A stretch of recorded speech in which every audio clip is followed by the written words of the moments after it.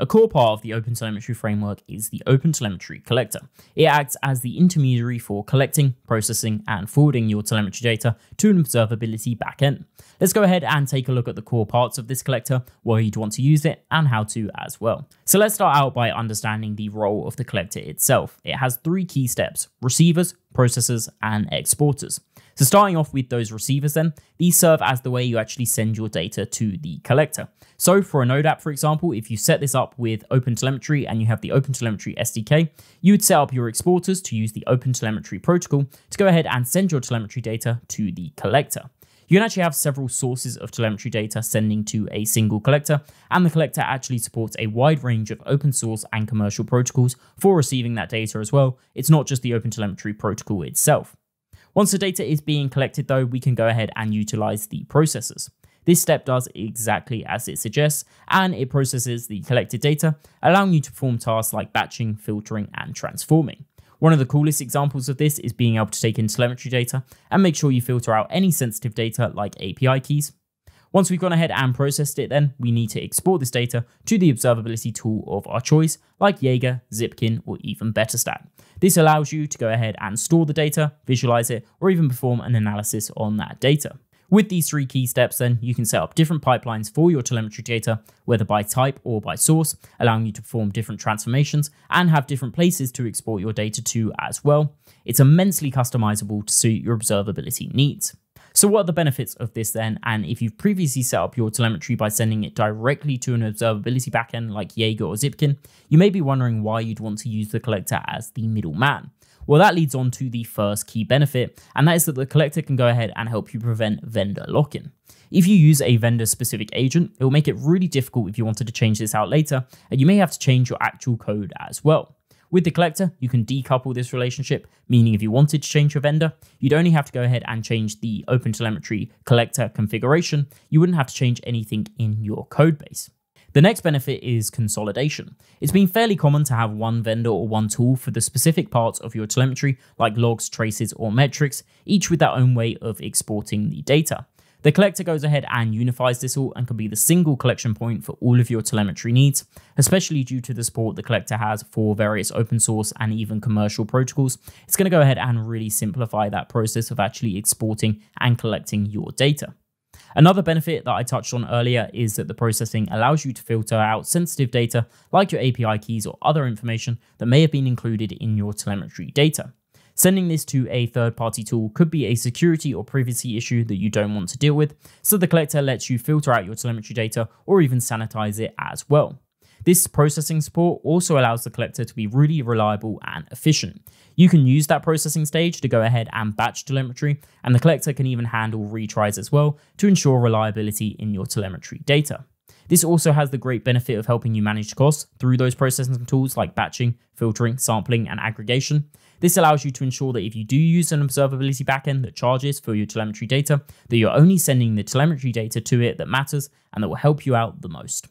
Lastly, a really cool point of the collector is that it's observable itself. It's a fantastic example of an observable application, and this allows you to have complete confidence in the tool, knowing that it's working as needed and being able to see any issues arising before they become a problem and identifying if you have any performance issues, although given how performant the collector is, that should be really difficult to do.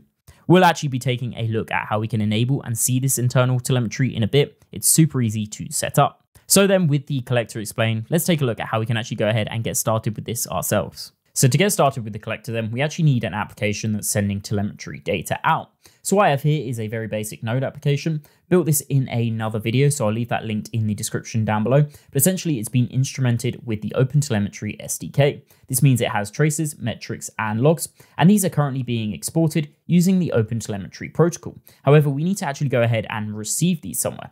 Now, by default, the exporters that we have set up are actually sent to a default URL, and that default URL is going to look a little something like this. So it's going to be on localhost. The port will be 4318 as that's the default one.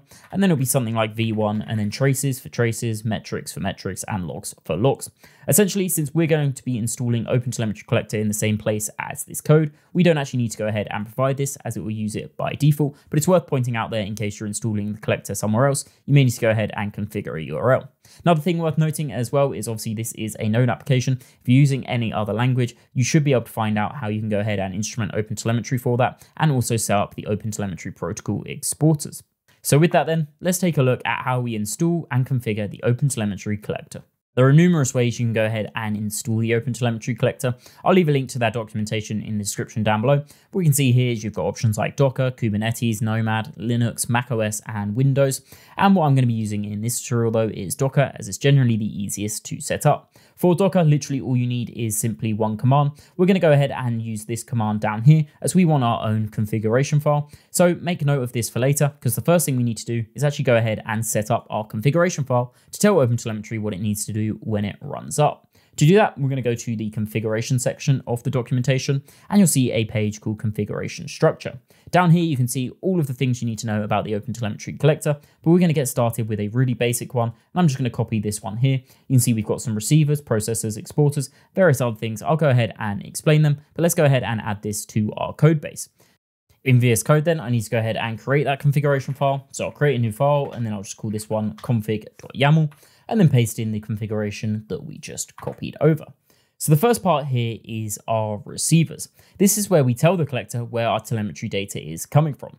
This here is the default setup to be able to process data via the OpenTelemetry protocol here, and you can see it's either using gRPC or HTTP. Now this is what I have configured in my Node application since I configured it using the OpenTelemetry protocol exporters, and by default, as I said, these use the URL of localhost and then 4318 and then /v1 and then whatever is being sent over, so traces, metrics, or logs. So this configuration here allows us to go ahead and receive that data on that port there of 4318, which is the default OpenTelemetry protocol port. So all I need to do is go ahead and open that up using Docker. Now, next up, we have our processors. These take in the data that we've just collected via our receivers, and it allows us to go ahead and modify or transform it before we send it off to the exporters. Now, you can set up loads of different options here, and one thing to note is it doesn't have to be a processor for all of your telemetry data. When we go ahead and look at this service section down here, you'll see that you can essentially pick what processors you want to apply to whatever data you've received in as well. So you can really mix and match and set up all of your pipelines in this single configuration file. Now, there are loads of options for processors, so I recommend checking out the documentation for more to find the one that suits your needs. But in general, this batch one here is highly recommended for everyone. Essentially, with this default configuration, it's only going to send telemetry data when either 200 milliseconds has passed since the first piece came in, or when 8,192 items have been received. Now, next up, we have the exporters here. This is essentially saying once we've done our receiving, once we've done the processing on the data that we've received, where do we go ahead and send this data off to? So this is where you'd configure your observability backend like 𝗖𝗵𝗽𝗁, 𝗖𝗵𝗽𝗁, or BetterStack. And you can see this is actually sending off the data using the OpenTelemetry protocol as well, as a lot of tools actually have support for that as well. Now, I'm going to come back here and change this to use BetterStack in a bit, so we'll leave this section for now. Another one to point out is the extensions here. Now, extensions provide essential monitoring and debugging capabilities. So the health check one up here just provides some simple health monitoring capabilities and status reporting. This one here provides some performance profiling of the collector's runtime. And then ZPages is actually quite powerful, and it allows you to see some diagnostic web pages which show real-time data about the collector's operation. Now, I'm not actually going to be using these, as we'll see in a bit how we can use the internal OpenTelemetry collector telemetry to go ahead and monitor that ourselves using betterstack.com. Now, next up, we have the service section. Now, this is the most important. Firstly, I'm just going to remove the extensions that we just got rid of. Now, the reason this is the most important is essentially this is where you configure everything that we just set up above here. If you put something in the configuration up here, but you don't put it in a pipeline, it's just going to be silently ignored. So we set up our pipelines down here, and you see there's actually been 3 in the configuration that we copied over. 1 for traces, 1 for metrics, and 1 for logs. So that's generally a fairly good way to do it. And you can obviously split your pipelines based on a load of different options. What you can see here is each one is set up with a receiver. So where is the data for our traces coming in from? Well, it's coming in from the OpenTelemetry protocol. And you see again, that's the same for metrics and logs, but this could be a different location. and then what processors do we want to run on that data. And again, this is where I said earlier that you don't have to run one processor on all of your telemetry data. You can pick what process you want to run on what type of data you receive. And then finally, where do we want to send that data? So again, you could have multiple exporters based on if you're using different tools for your traces, metrics, or logs, or for different systems or any other filter that you might set up on that data as well. So this is pretty much the basic configuration of the OpenTelemetry collector. So let's go ahead now and actually run that Docker command so we can see it up and running. So if I open up the terminal here, all we need to do is paste in that command for the Docker run there. And as you can see, we're passing in my custom configuration file. The only other thing as well that we need to do is go ahead and open up the ports for the receivers up here for these protocols. So to do that, we can just come in here and say -p and then 4317, 4317, and then we'll do the same for 4318 as well. So that's -p, 4318, and then 4318. Go ahead and hit enter on that, and that should spin up. What you may notice though is once we spun this up is you may be getting some of these errors saying it can't connect. That's because at the moment this exporter is actually going to nowhere and it knows it isn't able to go ahead and find something on the other end of this exporter. So now we can go ahead and actually configure this to use our own tools. And I'll also go ahead and configure some more receivers here as well, so we can see some cool data coming through to our observability backend. So the tool I'm going to export my data to is going to be BetterStack here. As you can see, it comes with some really cool features for log management, as well as infrastructure monitoring, and some nice dashboards as well for OpenTelemetry. Go ahead and get started with a free account. I'm going to click sign in here. And once I'm signed in, I need to go to telemetry and sources. I'm going to go ahead and connect a source. I'm going to call this one OTel, and then down in platform, I'm going to select OpenTelemetry and then click connect source down here. I need to go ahead and make note of this source token here. So I'll just leave this open like so. Now we can go ahead and go back to our configuration and set it up to export our data to BetterStack. So with that source set up, another place to go is into our documentation where we have a guide on OpenTelemetry logging. You can see you can actually go ahead and run this command to install the collector if you don't already have that set up. But since we're using Docker, I already have the OpenTelemetry collector running. So we can go ahead and click this.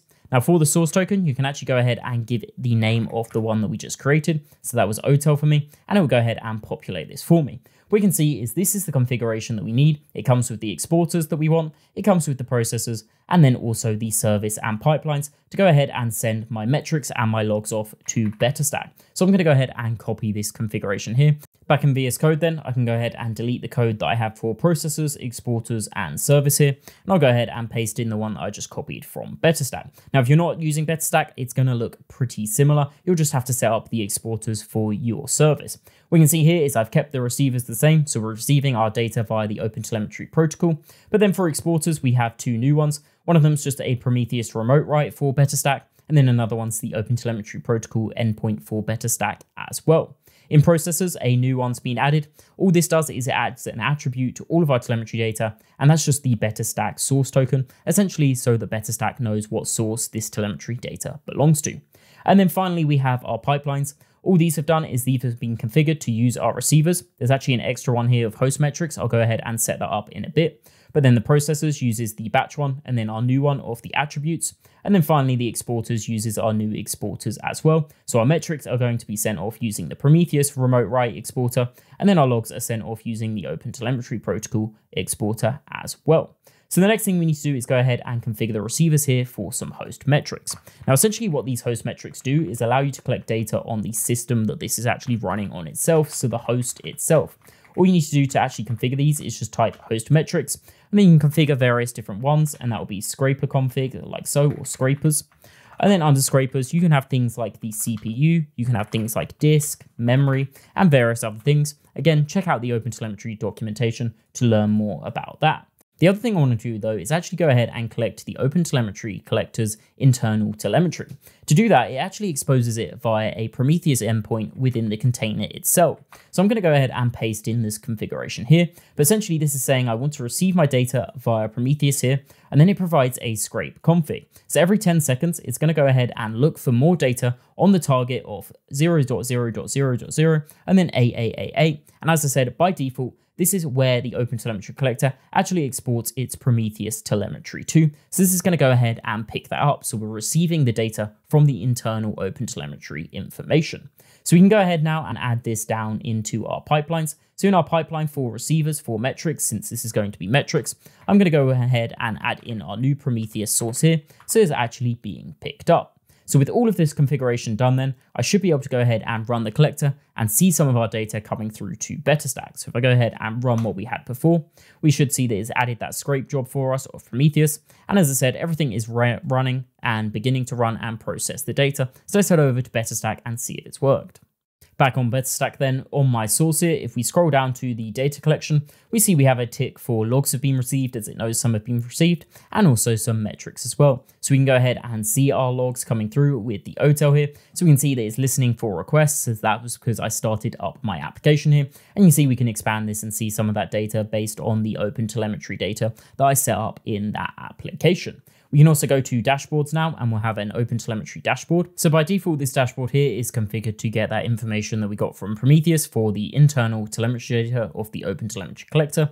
As you can see here, it's got some metrics per second for how often it's sending points out. It's got the retry queue, it's got the status of it, the memory allocated, and CPU usage. Obviously, I haven't had it up for too long, so these charts at the moment aren't showing much. But if I go ahead, you can also create some custom charts based on your own metrics as well. So for my application here, I actually had a custom metric for the number of dice rolls that I had.